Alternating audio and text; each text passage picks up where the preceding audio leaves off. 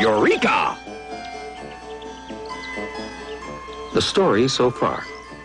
Force depends both upon the mass a thing has and upon how much acceleration you want to give it. Since acceleration refers to rate of change of speed, and since speed can be measured in meters per second, acceleration is measured in meters per second per second. And now, gravity. If you sit under an apple tree for long enough, this is what is bound to happen. Which is very odd when you come to think of it, since we know that things like to keep on doing what they're already doing because of inertia, because they're lazy. So why did the apple fall down? Aren't apples lazy? This is the problem that puzzled Sir Isaac Newton nearly 300 years ago. The apple was hanging perfectly happily by its stem from a branch of the apple tree.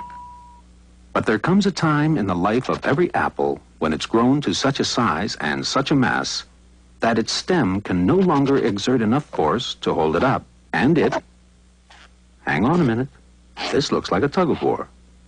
The stem is pulling the apple up, while another force is trying to pull the apple down.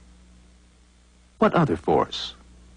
Well, it must be the force of gravity. That's why things fall down, isn't it?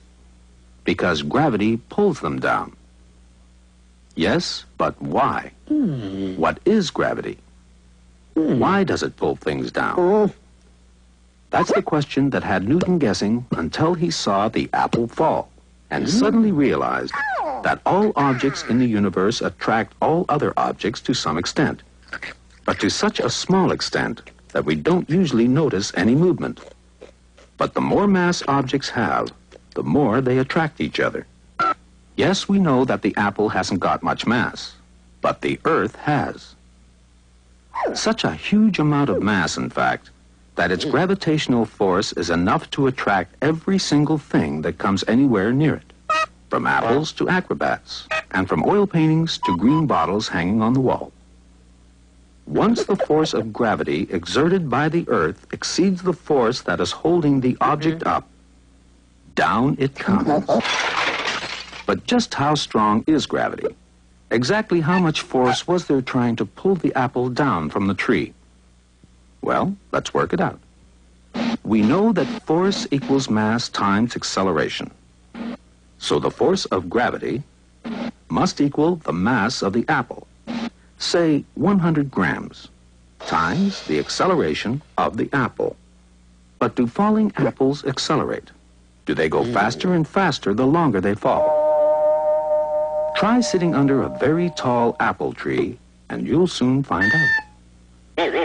In fact, scientists have calculated that the rate of acceleration at which every object falls to the Earth is roughly 10 meters per second per second. This applies to everything: acrobats, oil paintings, green bottles, and apples, of course. So we can now finish our calculation. The force of gravity pulling the apple down is 100 grams times 10 meters per second per second. And if you want to stop the apple falling, your hand must balance this exactly by pushing the apple up with an equal force. Amazing how complicated a simple little thing like holding an apple in your hand can be, isn't it? Let's simplify it. In honor of the man holding the apple, let's call a force that accelerates 100 grams at 10 meters per second 1 Newton.